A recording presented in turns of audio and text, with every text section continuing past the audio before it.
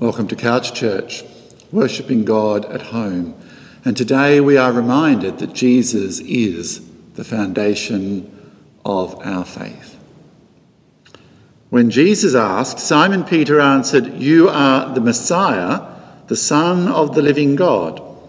Let us make the same bold answer, and let us come together to worship Jesus, the Messiah, the Son of the living God. Amen.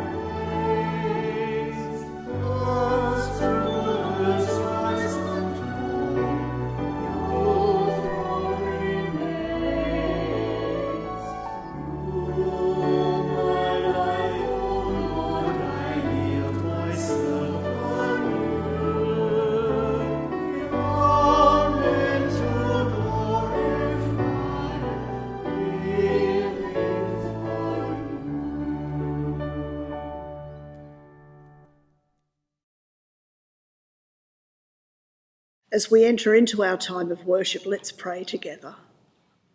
Lord, do we really believe that we are in the presence of the Son of the living God? Still our hearts now, so that we may truly appreciate who you are As we hear these words of power, we bow down before you and praise you. Amen.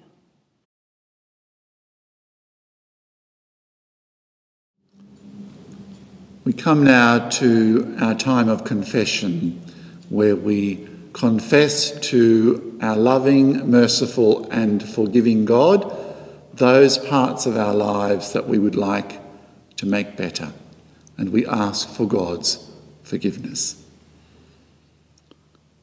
Lord, you are the foundation of our faith, and we thank you that you are always ready to forgive us when we trust you enough to confess our sins to you.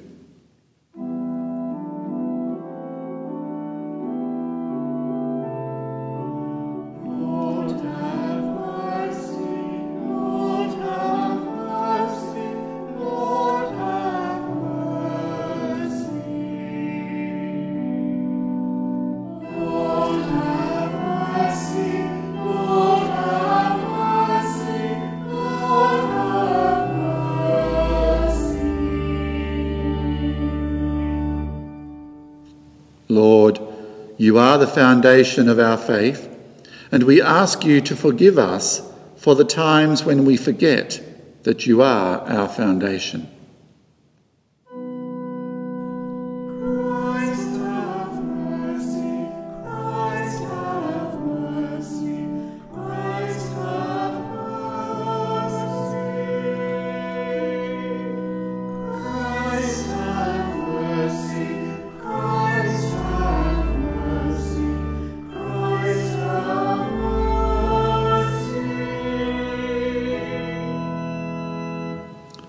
Forgive us for the times we see you as less than the Son of God, the solid foundation of our faith.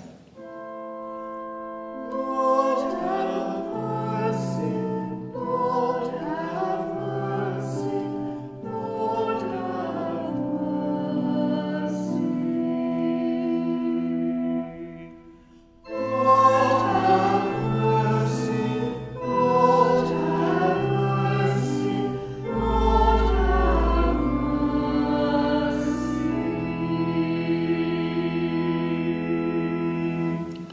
Almighty God, who has promised forgiveness to all who turn to him in faith, pardon you and set you free from all your sins, strengthen you in all goodness and keep you in eternal life. Through Jesus Christ our Lord.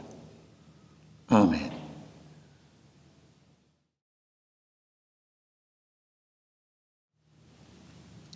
Our sentence of Scripture today comes from the Gospel of Matthew. Simon Peter said, "You are the Messiah, the Son of the living God." Our prayer of the day. Let us pray.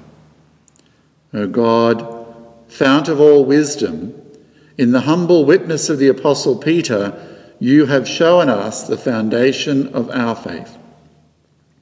Give us the light of your Spirit that, recognising in Jesus of Nazareth, the Son of the living God, we may be living stones for the building up of your holy church. Through Jesus Christ our Lord, who lives and reigns with you in the unity of the Holy Spirit, one God, for ever and ever. Amen.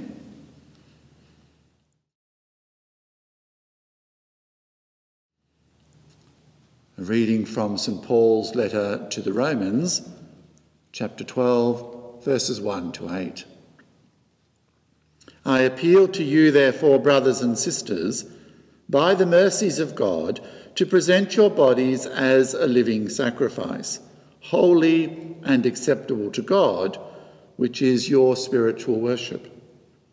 Do not be conformed to this world, but be transformed by the renewing of your minds, so that you may discern what is the will of God, what is good and acceptable and perfect. For by the grace given to me, I say to everyone among you, not to think of yourselves more highly than you ought to think, but to think with sober judgment, each according to the measure of faith that God has assigned. For as in one body we have many members, and not all the members have the same function, so we, who are many, are one body in Christ, and individually we are members one of another. We have gifts that differ according to the grace given to us: prophecy in proportion to faith, ministry in ministering, the teacher in teaching, the exhorter in exhortation, the giver in generosity, the leader in diligence, the compassionate in cheerfulness.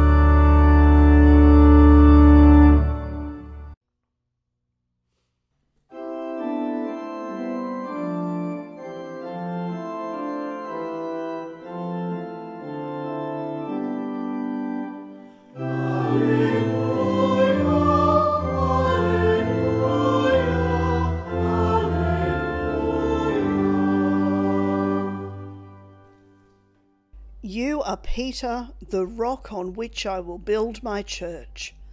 The gates of hell will not hold out against it.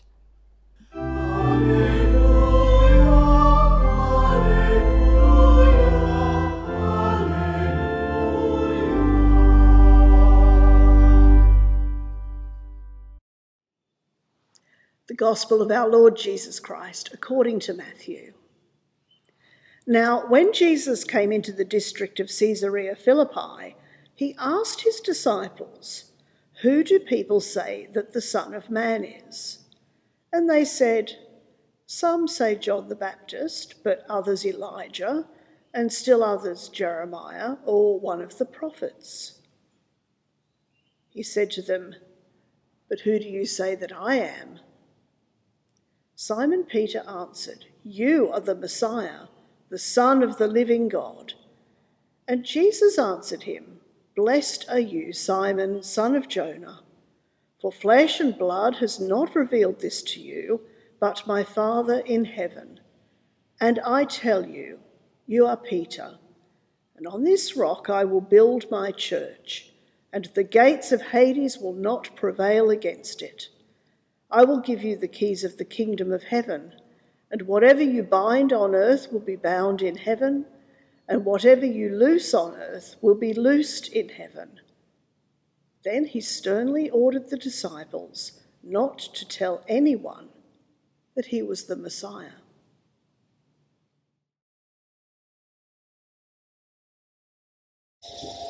May I speak in the name of the Father, and of the Son, and of the Holy Spirit. Amen.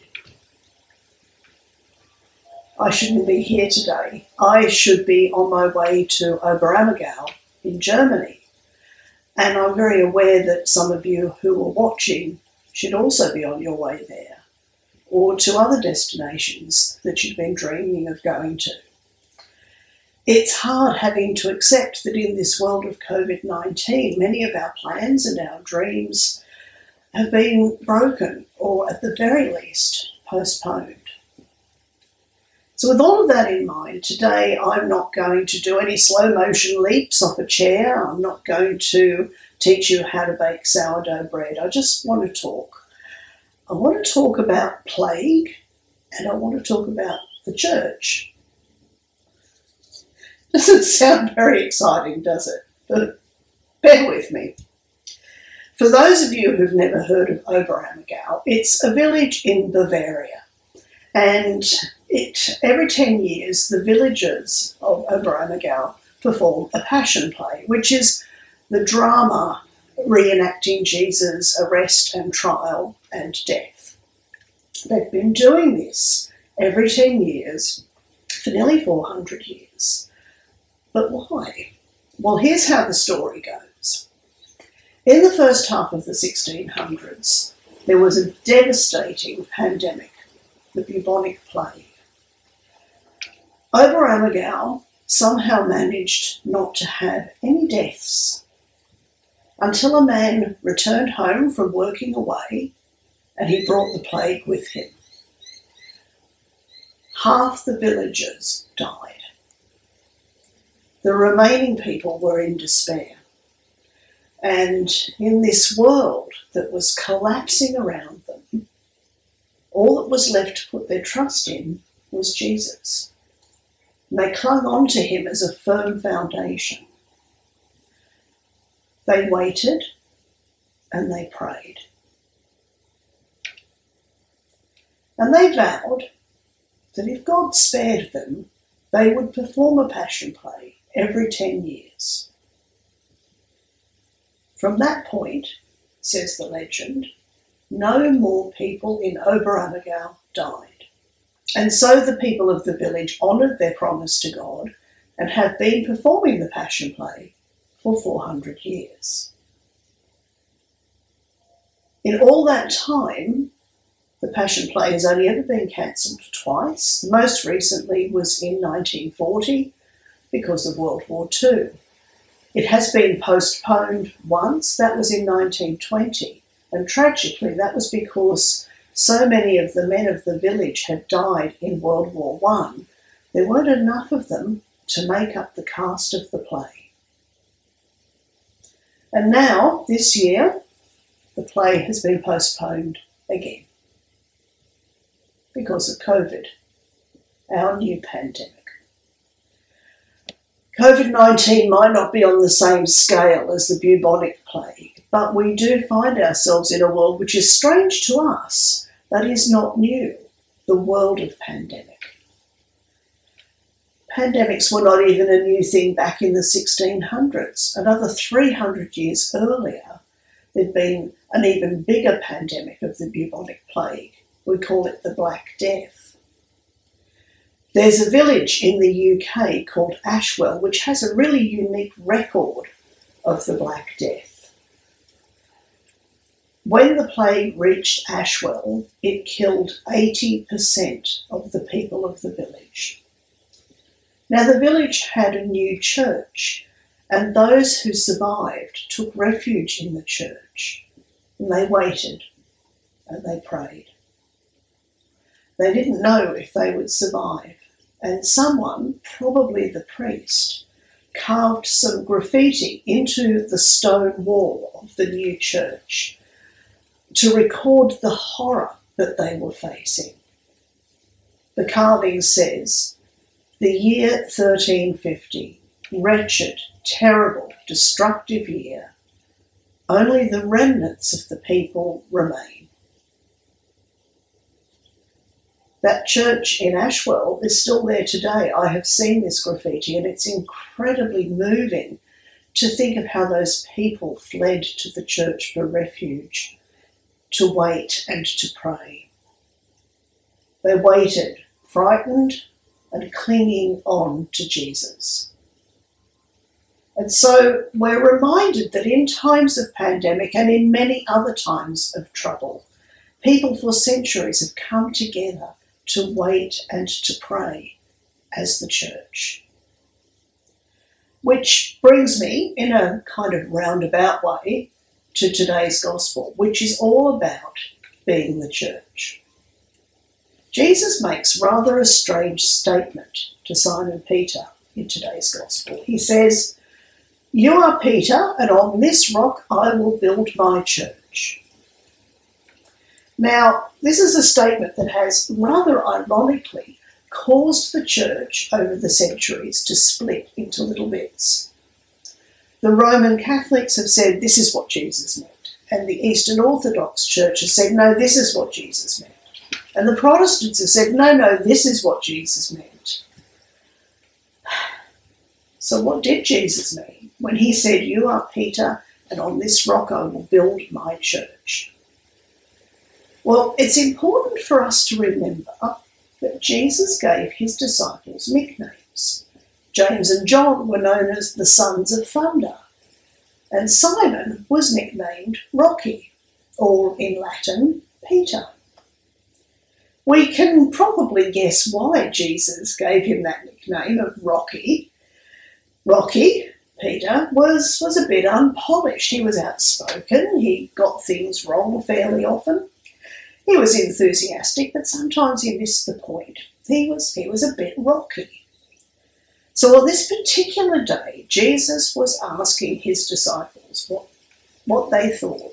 "Who do you say I am?" And Rocky, Peter, blurted out, "You are the Messiah, sent from God." For once, Rocky had got it right. And so then Jesus played on his nickname. He made a pun. Jesus said, "Rocky, on this rock I will build my church." Jesus didn't mean Peter so much as he meant what Peter had said. The church would be built on the rock, that is Peter's testimony, the realization of who Jesus is. The church was to be a gathering of people who testified that Jesus is the Messiah, sent by God. And that testimony is traced all the way back to the first person who said it, Peter, Rocky.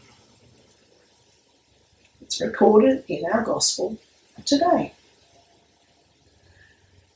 And that's our foundation. Jesus Christ, Jesus the Messiah, who is sent by God. A sure and firm foundation in a world where things that we think are safe and stable turn out not to be. I think most of us in Australia and in other parts of the so-called First World thought that our lives were pretty settled and stable and secure, probably right back until February this year, and then suddenly everything was shaken up. People have lost businesses and homes. People have lost their lives. Health systems have come close to collapse under the strain. We can't even do the things that we used to do to take a bit of a break when things were stressful. We can't travel. We can't go to a play or to a concert. We can't even have big gatherings of friends and family. So we are unsettled and we're uncertain. But for centuries and centuries, Christians have gathered as the church in times like this. They've gathered to wait and pray when their lives were shaken. And in the past, the church has physically gathered, like the people of Oberammergau did, or the people in that little village in England, Ashwell. They've gathered physically. But in this time of COVID-19, where we now know more about disease, we know that it is not so safe to gather together physically without taking quite extreme precautions.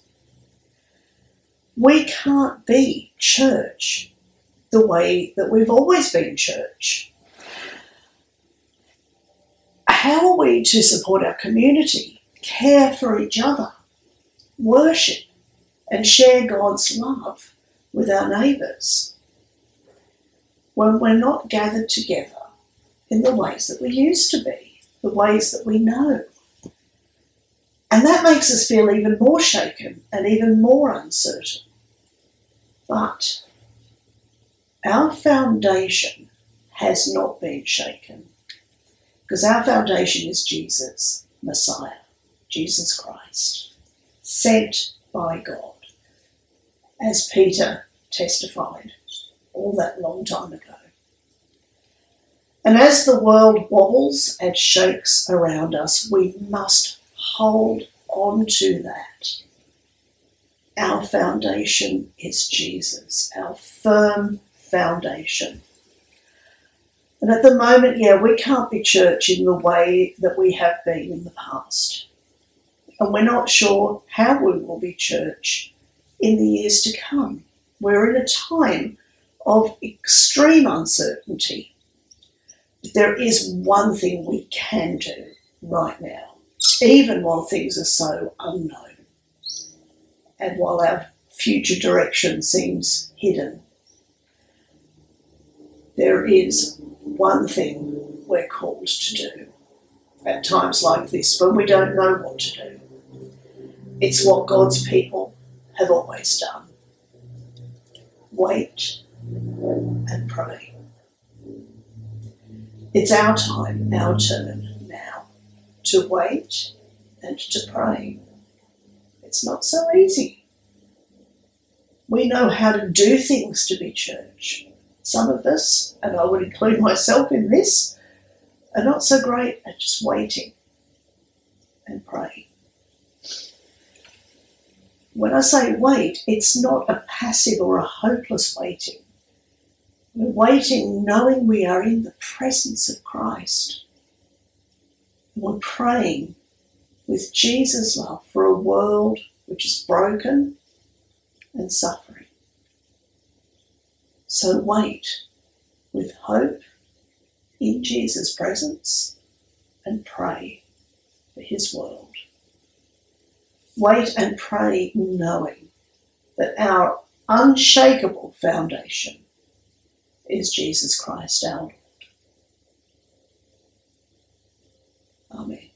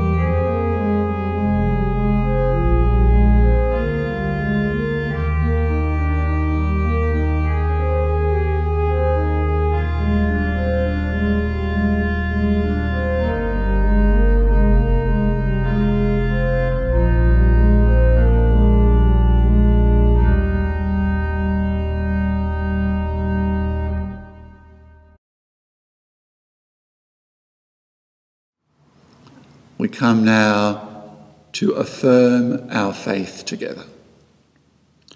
We believe in one God who made and loves all that is.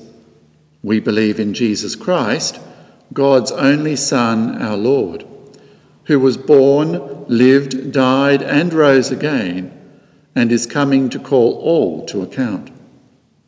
We believe in the Holy Spirit, who calls, equips, and sends out God's people and brings all things to their true end.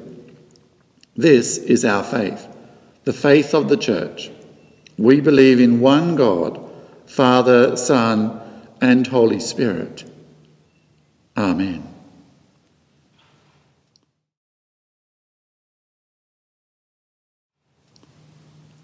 Let us now pray for the world and for the Church. Lord Jesus Christ, sent to open the gateway to God's kingdom, we bring you our prayers for your world and for your Church. You are the Prince of Peace. Bring peace to your broken and bleeding world. We pray for the people whose lives have been torn apart by war, disaster, and disease. Lord Jesus, in your mercy, hear our cry to you. You are the way, the truth, and the life. Give holy wisdom to the leaders of the Church. Lead us in your way and guide us in your truth, that we may live in love for you and for each other. Lord Jesus, in your mercy, hear our cry to you. You are the close companion of the lonely. May all who are lonely feel your loving presence. You are the comforter of the broken-hearted. May those who are grieving know your consolation. You are the healer of the suffering. Bring release to those in anguish of body, mind, or spirit, that in their pain they may know your peace. We bring before you especially those who have asked for our prayers for healing. Lord Jesus, in your mercy, hear our cry to you. You are the resurrection and the life. Raise us out of death to new life. May we, like Simon Peter, recognize you as Messiah. May we dwell in your presence now and always. Lord Jesus, in your mercy, hear our cry to you. Accept our prayers through Jesus Christ our Lord, who taught us to pray. Our Father in heaven, hallowed be your name. Your kingdom come, your will be done on earth as in heaven. Give us today our daily bread. Forgive us our sins as we forgive those who sin against us. Save us from the time of trial and deliver us from evil. For the kingdom, the power, and the glory are yours, now and forever. Amen.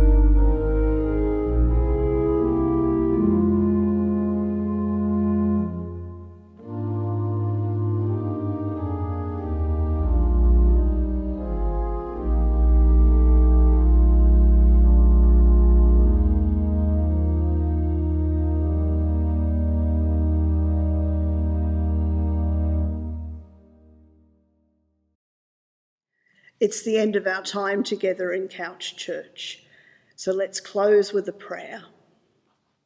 Lord Jesus Christ, as we watch and wait and pray in this time of uncertainty, remind us each day that you are our foundation. Amen.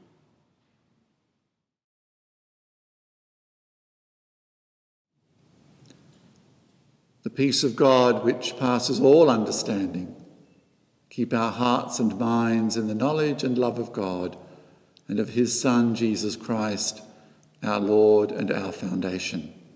And the blessing of God Almighty, the Father, the Son, and the Holy Spirit be upon you and remain with you now and always.